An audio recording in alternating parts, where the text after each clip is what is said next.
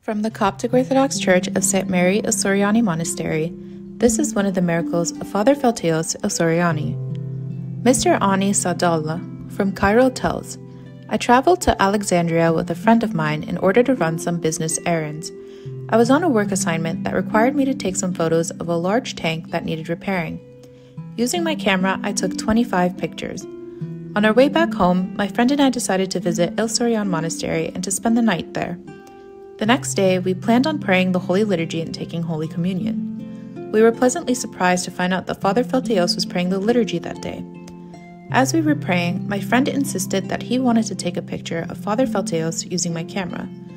I, on the other hand, informed him that Fr Faltaous did not like to appear in pictures, and even if we wanted to take a picture of him, we would need to ask for his permission. Nevertheless, my friend did not bother to heed my advice, and he insisted to photograph Fr Faltaous.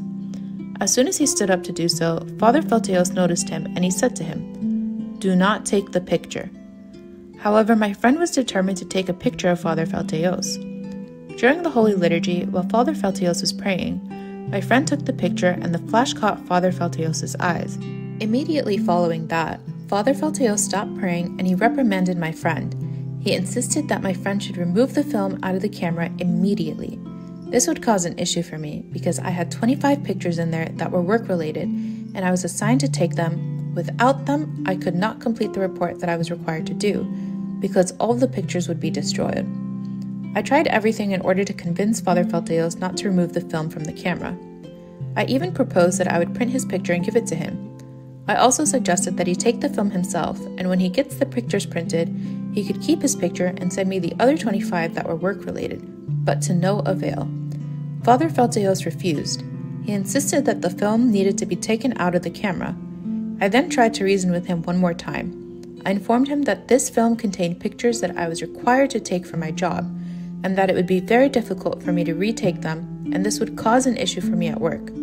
When I lost all hopes, I told him that I would remove the film if he could guarantee for me that the 25 work-related pictures would not be destroyed. In response, he said to me, "Take the film out of the camera and don't worry about the rest."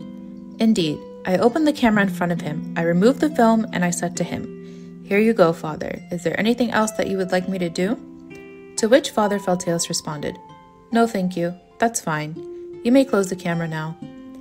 A few days later, I sent the film to the photo studio in order to print the pictures.